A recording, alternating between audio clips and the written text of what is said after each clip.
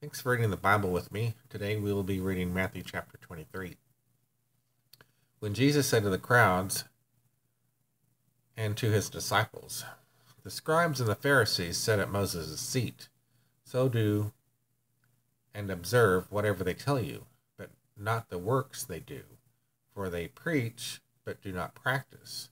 They tie up heavy burdens hard to bear and lay them on people's shoulders, but they themselves are not willing to move them with their finger.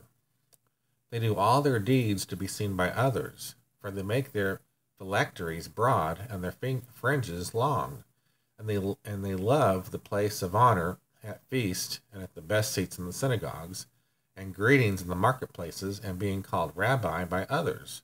But you are not to be called rabbi, for you have one teacher, and you are all brothers. And call no man your father on earth, for you have one Father who is in heaven. Neither be called instructors, for you have one instructor, the Christ. The greatest among you shall be your servant. Whoever exalts himself will be humbled, and whoever humbles himself will be exalted. But woe to you, scribes and Pharisees, hypocrites, for you shut the kingdom of heaven in people's faces. For you neither enter yourselves, nor allow those who would enter to go in.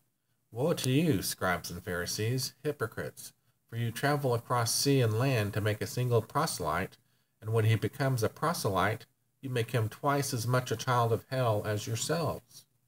Woe to you, blind guides, who say, if someone swears by the temple, it is nothing, but if anyone swears by the gold of the temple, he is bound by his oath.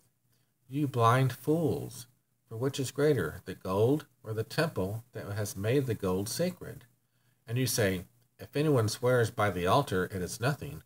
But if anyone swears by the gift that is on the altar, he is bound by his oath. You blind men, for which is greater, the gift or the altar that makes the gift sacred? So whoever swears by the altar swears by it and by everything on it. And whoever swears by the temple swears by it and by him who dwells in it. And whoever swears by heaven swears by the throne of God and by him who sits upon it. Woe to you, scribes and Pharisees, hypocrites, for you tithe mint and dill and cumin, and have neglected the weightier matters of the law, justice, mercy, and faithfulness. These you ought to have done without neglecting the others. You blind guides, straightening out a gnat and swallowing a camel. Woe to you, scribes and Pharisees, hypocrites, for you clean out the outside of the cup and plate, but inside they are full of greed and self-indulgence.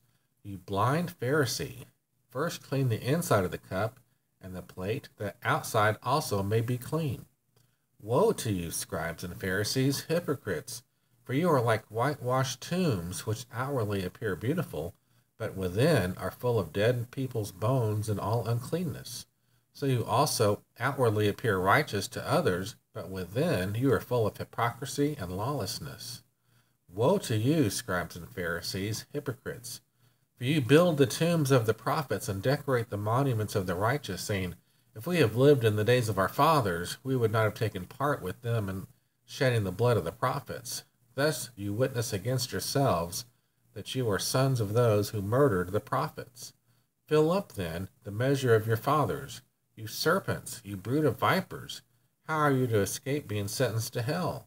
Therefore I send you prophets and wise men and scribes, some of whom you will kill and crucify, and some you will flog in your synagogues and persecute from town to town, so that on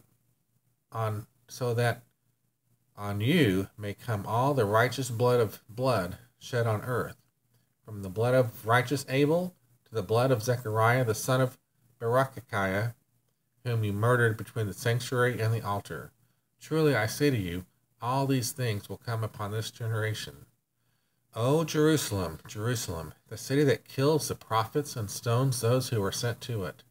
How often would I have gathered your children together as hens gather her brood under her wings, and you were not willing. See, your house is left to you desolate, for I tell you, you will not see me again until you say, blessed is he who comes in the name of the Lord. Thanks for reading the Bible with me, one chapter at a time. I hope the Lord blesses you in your efforts of reading with me. Have a great day.